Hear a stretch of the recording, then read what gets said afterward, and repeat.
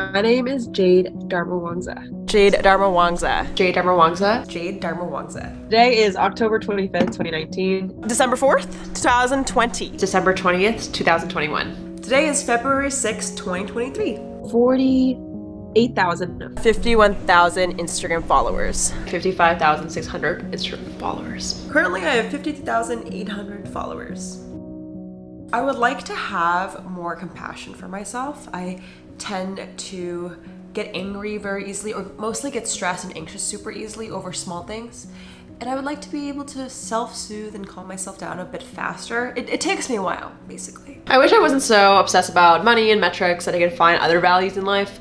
Like, I'm really trying to not care about those things, but at the end of the day, I cling on to Jade's follower count, or if Jade went to VidCon, or if Jade made money. Like, I wish I was more than that. And I know I am, but I wish I could believe it, you know? I feel like I definitely have achieved the ability to separate my work as my value versus who I am. And honestly, then it's because I found a passion of snowboarding and surfing and things that are just beyond views and stuff. So it's cool to see me grow in that way. I am very single, ready to mingle. Just kidding, no, I'm alone for a reason. I'm focusing on myself, but the answer is I'm single, okay? That is the most bullshit answer I've ever seen.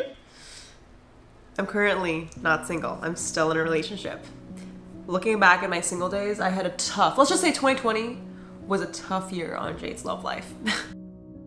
Hanging out with a friend, just having no plans. An ideal weekend is surfing with someone I love, maybe going hiking. I love going outdoors. I prefer to do my exercise outside, so just being in nature. My ideal weekend is probably surfing all weekend, or if I'm lucky enough, I would love to wake up in some sort of mountain and snowboard all weekend. Have some wine with my friends and my boyfriend, and call it at 10 p.m. What is one thing people always misunderstand about you? I think people misunderstand that I need a lot of help, and that I feel insecure because I'm reaching out to people, but no one, sometimes I feel like reaches out to me. So I feel like it's the needing of validation, and people maybe don't you know, assume that because maybe I appear more confident. I really felt like I was alone. Like, I moved to San Luis Obispo, had no friends. I didn't really ask for much help. I think if there's one thing people misunderstand me about is I'm very confident, but it doesn't mean I'm super secure with myself. I really feel that. I feel like last year was really working on trying to be okay with my insecurity and finding ways to be secure in the instability.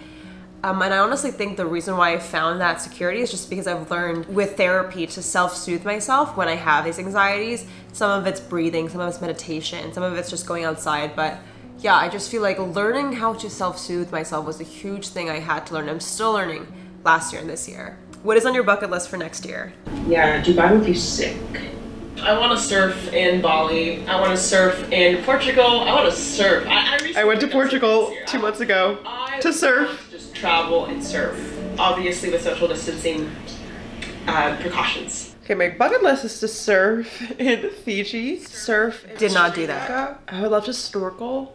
I really want to write a book. So, I did not surf in any of those places, but I did surf in Bali and Hawaii. I moved to the beach. So I did a lot of surfing, just not in the location, but I am also working on a book, funny enough. So that I did do. My bucket list for this year, 2023, I do still want to go to Fiji or Maldives. Like, I want to go to tropical island. I really want to go on like a 1-week snowboarding trip somewhere fun, exotic, next winter season. Also, I would love to surf at a wave pool sometime soon.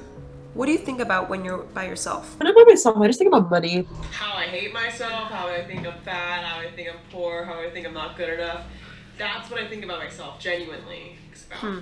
So, fun fact, I didn't go to therapy this past 2 videos. So, I am now actually in a very good spot. When I'm alone, I actually think about like what I want to work on this week. Like, for example, last week I had to work on my inner thoughts and the way I talk to myself. I honestly think what I'm doing next, like, I suck at just being idle and chilling, but I realize that's okay. Like, I'm a very hyperactive person, so usually I'm thinking about what I'm doing next, whether it's surfing or like having to work or having a meeting. Like, I struggle with this. It's hard for me to stay still, but I'm just thinking about whatever's next. Are you happy? I'm like worried. But I'm also really content. Like, I don't think I'm generally super, super optimistic, but I think I'm very content and like thankful. I'm very, very happy. Like I just moved to the beach with my boyfriend and I literally can see the ocean from this view and it's so beautiful. I paid for everything myself. I'm just so happy, like I could cry.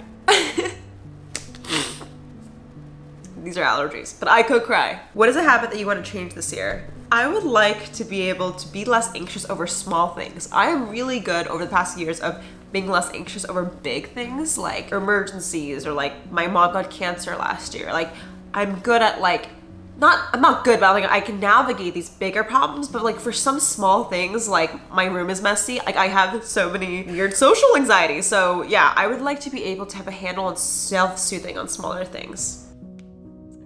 This fall, I worked on directing influencer management and creative for TikTok House, and it's called The House of Us. It was for the election this year, and I worked with some amazing names and brands and people that I never thought I would work with. In addition, I launched my first course ever with a company that I like love. So it's been a really crazy year professionally.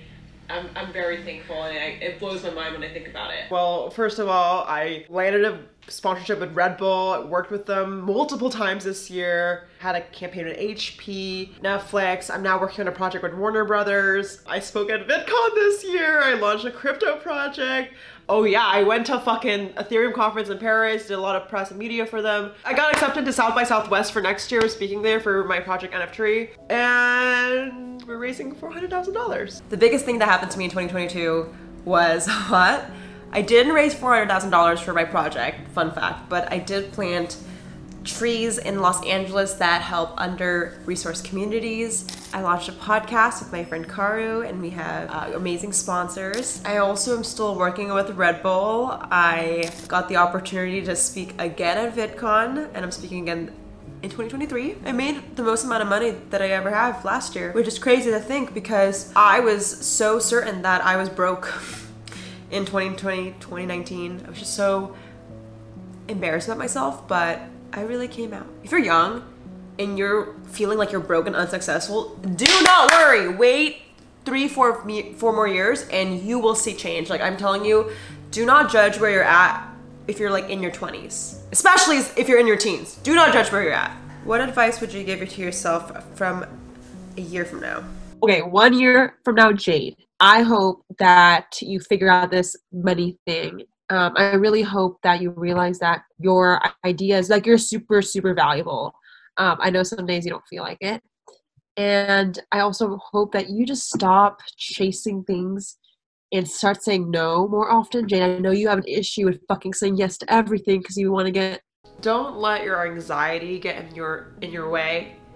I know you might feel anxious about your relationship. You might feel like people are gonna hurt you. There's a difference between your intuition and anxiety. So this is a huge thing that I learned about. So last year I was literally anxious about so many things. Like I literally thought with my relationship with my boyfriend, I thought that was gonna be like corrupted in like any second, or like I could lose all my money in any second. Like I was just very, very like fragile minded. But one thing I learned is just doing things even despite of fear. Whenever I have fear, I just try to face it on head on. Like the other day I went paintballing and I was really scared, but instead of like being a little bitch, I asked to get shot. Like, so I could feel the pain and not be scared. That might be an extreme example. So what advice would I give to myself a year from now? I would probably say slow things down. If there's a big problem, slow it down.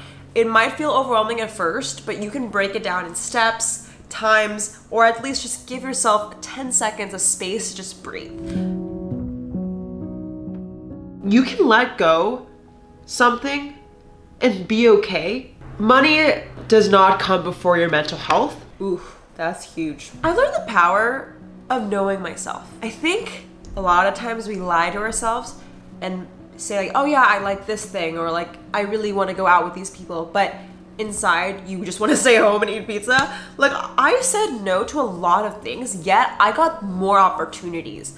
I turned down a lot of events that I should have gone to for my career. I've said no to clients I could have got more money, but it's because I prioritize my values and my mental health.